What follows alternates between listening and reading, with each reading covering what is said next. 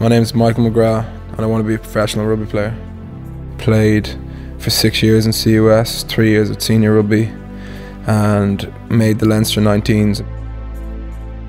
When I moved to England to play professional rugby, I thought it was my chance to break through, and I got injured, which continued to get worse, and the club let me go.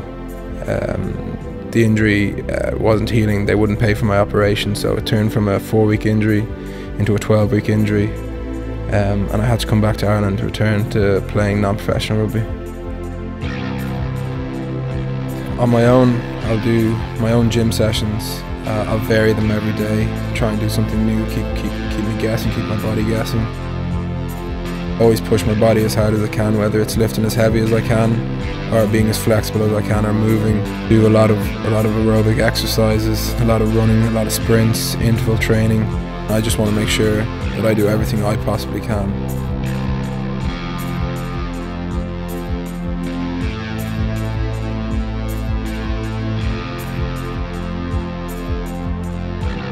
Training on your own, it's harder than training with 25 people. You don't have other people driving you. I suppose what drives me when it's a bad day is the picture at the end, the goal, waiting for my opportunity. I want to be in as best shape, physically, mentally as I can be. Once my opportunity comes, I wake up every morning, I see the goal, I've written it down, I've seen it there, and that's what I'm striving for.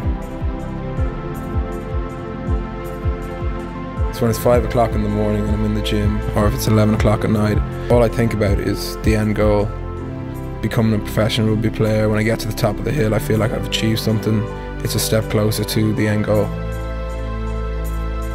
I'll do anything to get there.